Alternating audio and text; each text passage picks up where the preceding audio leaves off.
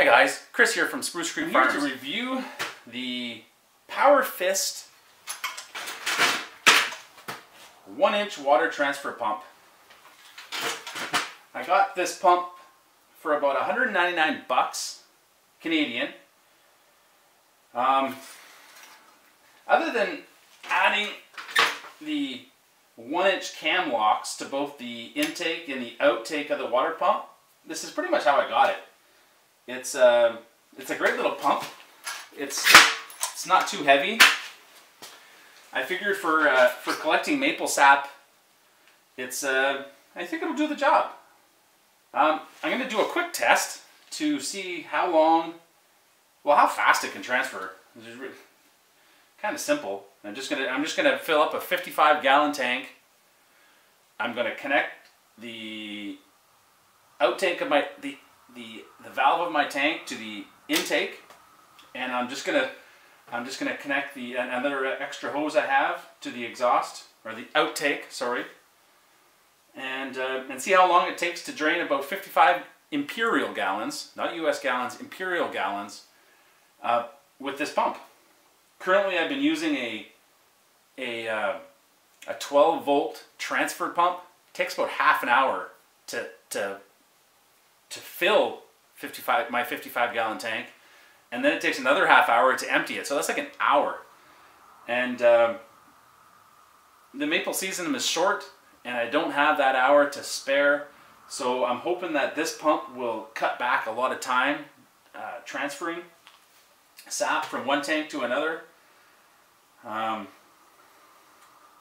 It's pretty simple. I think they call this a centrifugal pump. This is actually the pump body, this part here. The rest of it's just a small little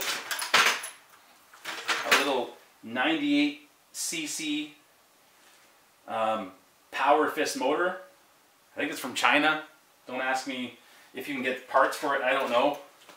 I'm hoping that it doesn't give me any problems. I did fill it up with 5W30 oil. It does come empty, so I filled it up with 5W30. It does call for 10W30, but I'm going to be using kind of a colder weather during the maple season, which is around the freezing temperature, just a little bit above freezing.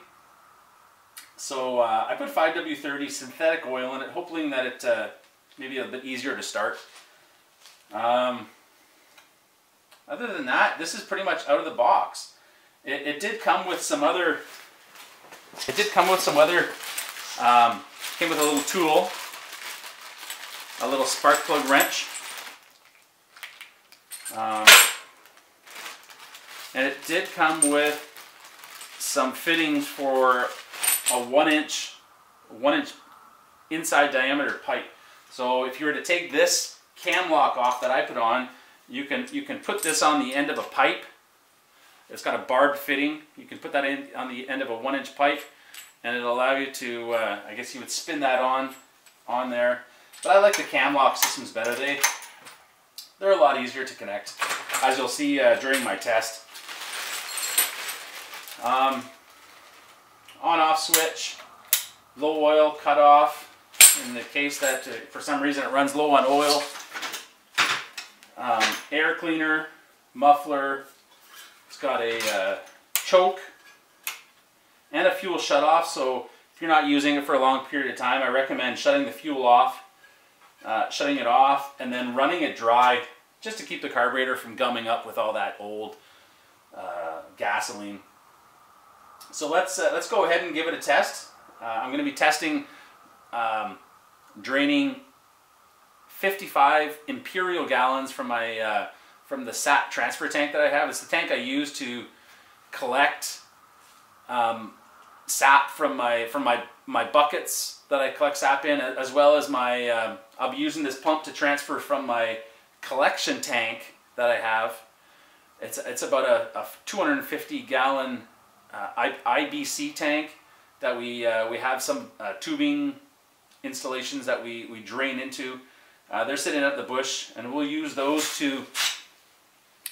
We'll use this pump to transfer from those tanks into my transfer tank, and then from the transfer tank, we'll transfer it into the tank that we store the sap at the Sugar Shack. It's another 300-gallon tank. It's up on a tower, so we'll be using this pump to transfer from my transfer tank up into the tower. It's only about maybe 8-10 feet off the ground. This pump is rated to pump up to, I believe it's 85 feet high out of the exhaust, and I believe it'll take the intake and it'll suck up from like a lower, if you're sucking from down, it'll suck up like, I think it's 20 feet. But correct me if I'm wrong. Anyways, let's give it a shot. If you have any questions, leave them in the comments. I'll try and answer them. If I know the answer, I will answer them. But if I don't, I will admit it and tell you I don't know the answer. Anyways, thanks for watching. Please remember to like the video if you like it. Give it a thumbs up. And if you want to subscribe, I hope to make a few more videos here and there of just things around the farm that we do here. We cut a lot of firewood, and we do maple syrup in the spring. Got a couple of horses. We're going to try and learn how to team up a horse. Well, not really team up. We have a Clydesdale horse. We're going to try and learn how to hook her up to a sleigh, and maybe take her out for a ride around the field. And this spring we're going to plant some Christmas trees, so we might do a video on that. And yeah, so just fun things around here. Anyways, thanks again. Let's get this test going.